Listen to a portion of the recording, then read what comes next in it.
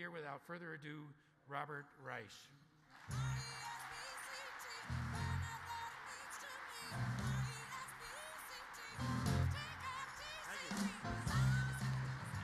Thank you.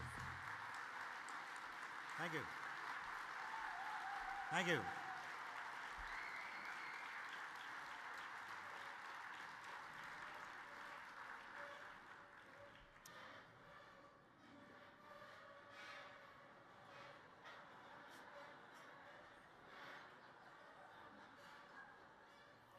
Sounds like a flock of geese.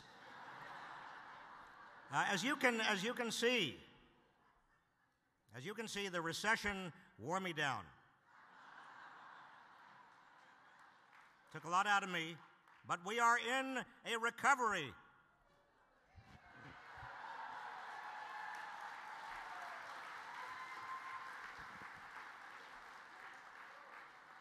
Not much of a recovery. John Burton, Steve Silverstein, thank you so much for inviting me tonight. California Democrats, the best, most powerful, most dedicated Democrats across this country. California Democrats.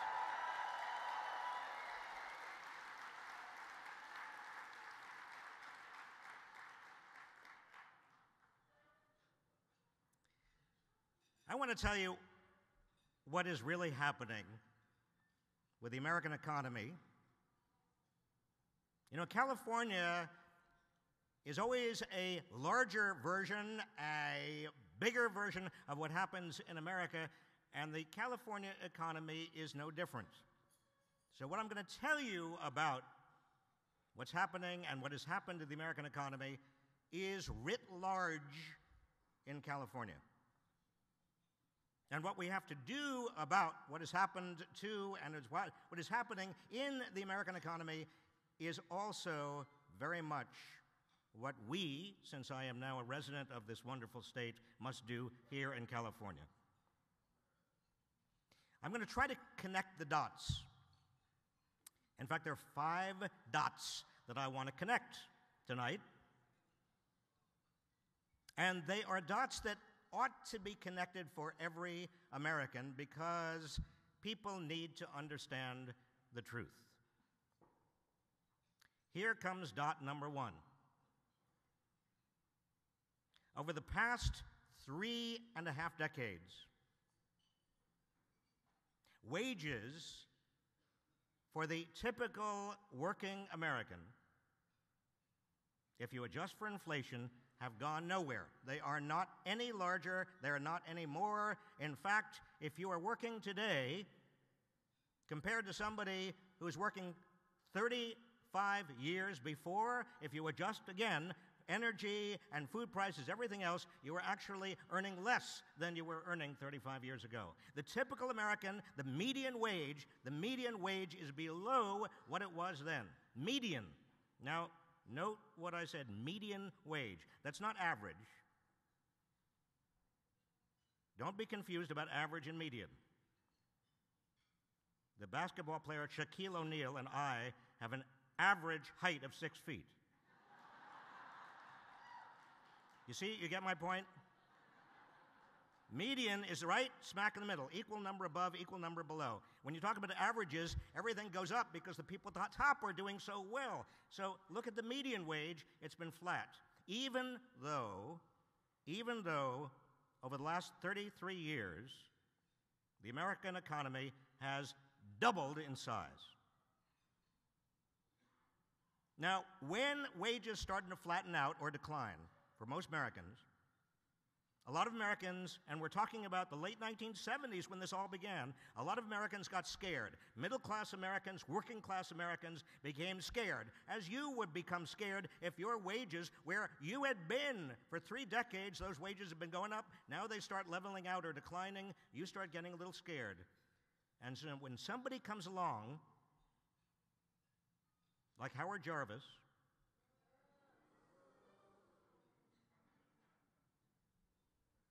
and says, We're going to cut your taxes. We're going to cut your property taxes. Well, the tax revolts that rolled across America beginning in the late 1970s have a lot to do with the fact that average working people's wages stopped growing and, in fact, started to declining. People got worried. People got worried. And demagogues came out and they said you got to pay fewer taxes, and they bit. So that is dot number one. Median wages flat. The economy doubling in size. What's dot number two? Dot number two that connects to dot number one. Where did all the money go? Remember, the economy now is twice as large as it was over 30 years ago. Median wage flat, if not declining. Where did the money go? It went to the top. 3 decades ago, the richest 1% of Americans took home 9% of total income. I'm going to say that again because when you start talking about numbers and the economy over a nice dinner, people start, well, their eyes start glazing over, but I'm going to say it again because this is important. 3 decades ago, the richest 1% of Americans took home 9% of the total income of the country. Well, guess what? Income became concentrated more and more and more at the top until by 2007, the top 1% took home 23.5% of total income in this country. And that's just income. We're not talking about wealth. Wealth is even more concentrated than income. Now, a lot of that has to do with globalization. A lot of that has to do with the decline of unions and the corporations beating up unions. A lot of that has to do with new technologies. We can talk about reasons, but the fact of the matter is that this country did not do enough. Did not do enough. And I can say, as Labor Secretary under Bill Clinton's administration, I don't feel we did enough to stem that tide and reverse that trend. And now, dot number three. Dot number three is that with all that income and wealth going to the top, you know what else went to the top? Political power. Because with income and wealth going to the top, political power also goes to the top. And that means that people at the top, they're not necessarily bad people. I'm not a class warrior, I'm a class worrier. You see, there's a difference between class warrior and class worrier. It's one letter, but it's big letter. I'm a class warrior. People at the top, they're not bad people, but people at the top use their political power directly or indirectly through corporations, and they got their tax rates lowered. You think that's good? You're applauding that? Well, no, I'll tell you, I'll give you something to applaud in just a minute, but you know what happens when your tax is lowered? People don't realize this. Before 1981, the top marginal income tax on the top incomes in the United States were never below 70%. Under Dwight D. Eisenhower, who nobody, Senator Sanders, you remember this, I guess. I don't know that you were there, but I remember Dwight Eisenhower. And nobody accused Dwight David Eisenhower of being a socialist, did they? No. But the marginal tax rates on the top in the Eisenhower administration were 91%. And the effective rates, even if you got all the deductions and all the tax credits, the effective rates were still up there, way over 55, 60%. The rich paid their fair share.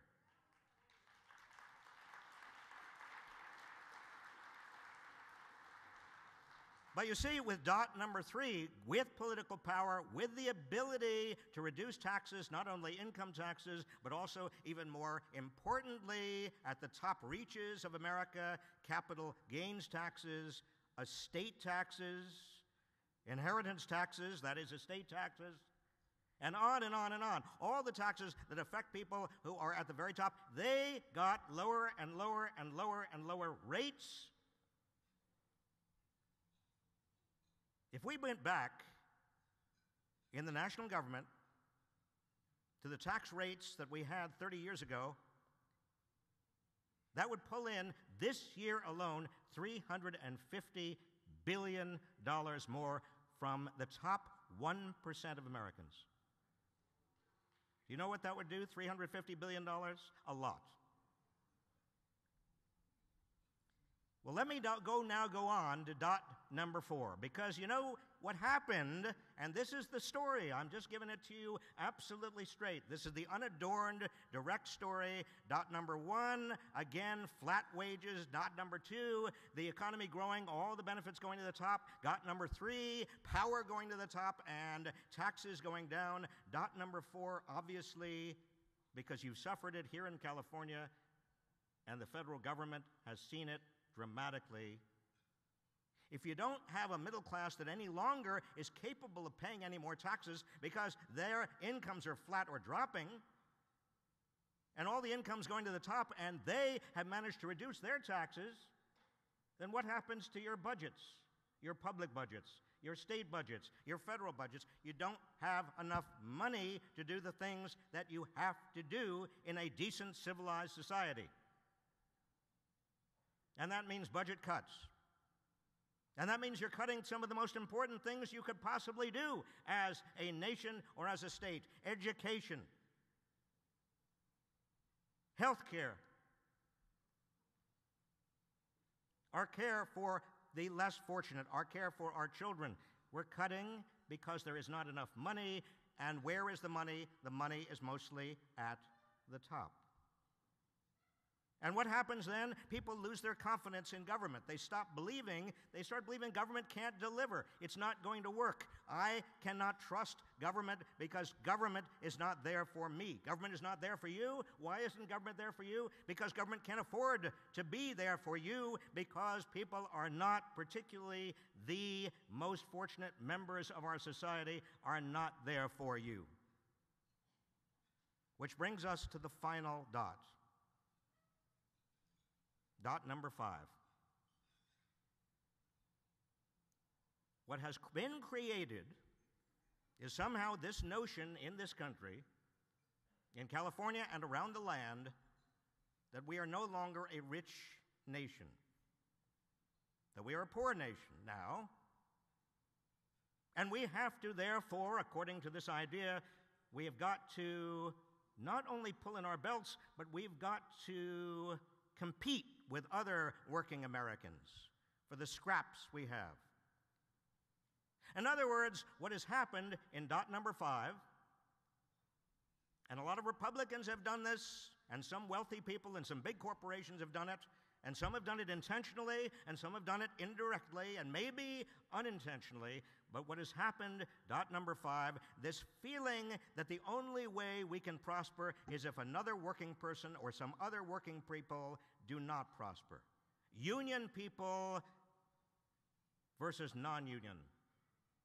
Public employees versus non-public employees. Immigrants versus native-born. The technique is called divide and conquer. And it is based on, my friends, a big lie. The big lie is that we are no longer a rich nation. The big lie is that public employees are somehow responsible for this economy. The big lie is that unions are somehow responsible for a bad economy. The big lie is that government deficits are somehow responsible for this bad economy. None of that is true.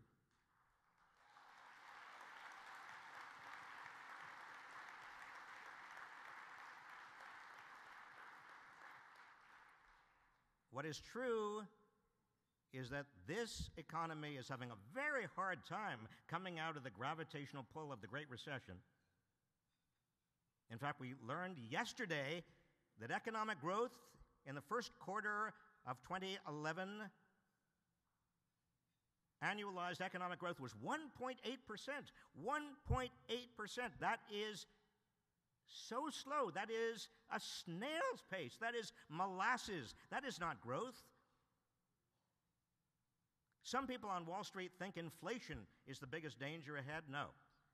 The biggest economic danger is going back into recession. The biggest economic danger is a double dip. And why are we in that danger? Why is the economy growing so slowly? Why, in fact, did we go into the Great Recession to begin with? I'll tell you why. Because if the middle class and the working class of America, if they don't have enough money in their pockets to turn around and buy what needs to be bought in order to keep the economy going, in order to keep people in jobs, well, then you don't have an economy that is capable of growing. Widening inequality, with more and more of the benefits of this economy and the entire benefits of economic growth going to a small sliver at the top, makes it almost impossible for the economy to grow, let alone there to be enough tax revenues so that we can invest in the things that we must invest in for each other and for the future, like health and like education and like the common welfare and protecting our young and our most vulnerable.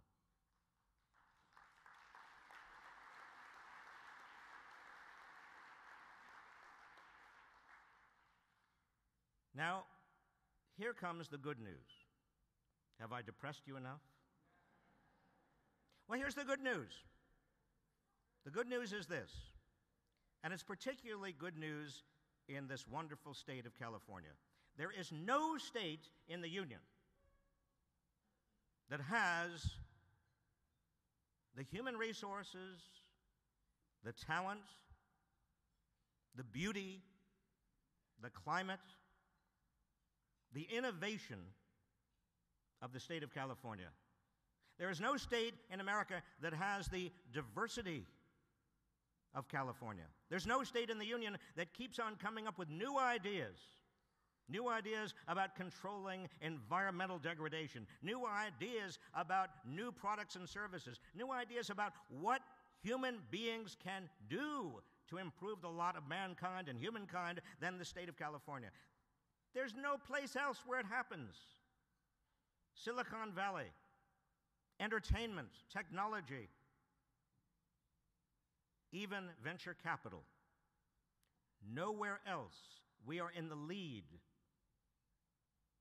So why is there such a great gulf and gap between the leading place that we have in the world as the state of California, and indeed as America continually, and the paltry stinginess of the way we are acting toward one another in terms of what we are willing to do to invest in the common good?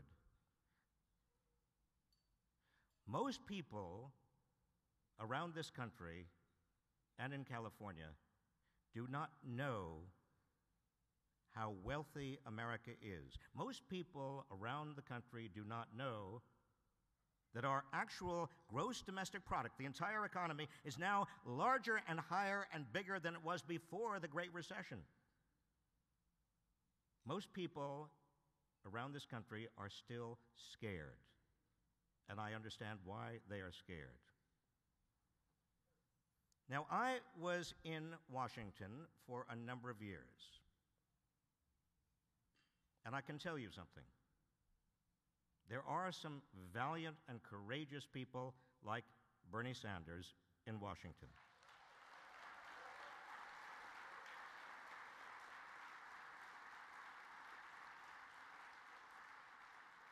But there are not enough of them. Nothing good happens in Washington. And indeed, nothing good happens in government unless people are mobilized and organized and energized at the grassroots level. Nothing good happens until and unless we have a progressive movement in this country that will push and prod and demand that good things happen.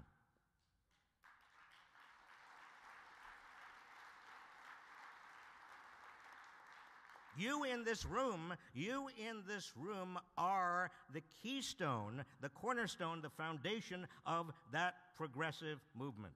What you do, what you have done, what you will do in the future is so critical to the future. Now, I know, because I know many of you, some of you have expressed to me quiet reservations and some discouragement. Some of you feel that politically and economically things are bad. Some of you worry that maybe tomorrow and next month and next year, given budget crises and given what Washington is doing and given what the Republicans are up to, things may not get better. I have news for you, and I have encouraging words for you. You are on the right side. You are on the side of truth. You are on the side of social justice. And in this country, eventually, that side always wins.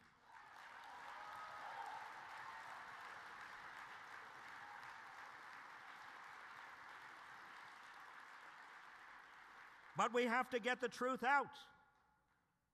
I think President Obama is the best president we have had for years. I am so proud of him. My only...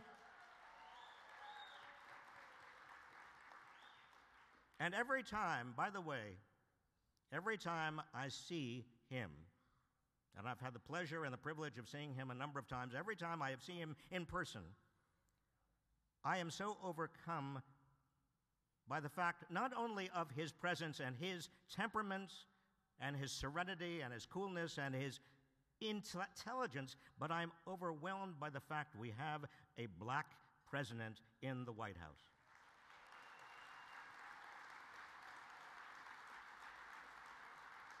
But if I have just one small constructive criticism,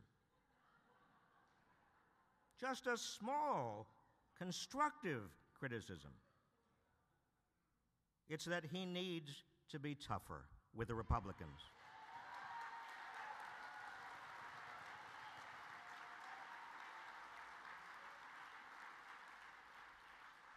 Now, it is not easy in Washington. Washington is like drinking water through a fire hose 24 hours a day. It is hard when you're in the White House. It is hard when you're trying to do anything in Washington. But I urge all of you to give our president and our Democrats in Washington the courage of their conviction. I want you to raise hell. I want you to tell everybody in Washington what you want and what you need. You know, California is sending more money every year to Washington than it gets back from Washington. Did you know that? California needs some assistance from Washington and ought to get it. California is eating its seed corn right now, and that is dangerous not only for California, but it's dangerous for the country because California is the 8th largest economy in the world. Now, one final point, a point of encouragement and a point to rally around. That is, we have many ideas here. I've talked to some of you about a state bank here in California. I think it's a good idea. I've talked to some of you about some of the ideas for regulating executive pay so that instead of executives having pay that's 300 times the average worker, let's bring it down. Let's have a tax system that actually rewards companies for producing more equitable pay. Let's have...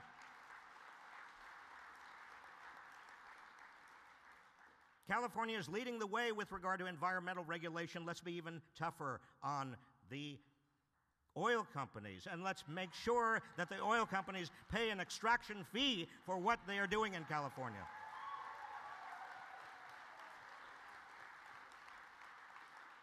Now, I know there are many, many other ideas. I know all of this is politically difficult, but we can do it. We can do it because, again, not only do we have truth and social justice on our side, but we have the future on our side. We have the future. Who are the Democrats in America? They are young people, and they are people of color. They are Latinos. They are Hispanics. That is our future. They are Democrats. They believe in the values of Democrats, and that is the best news of all. The future is on our side. Thank you all. Thank you.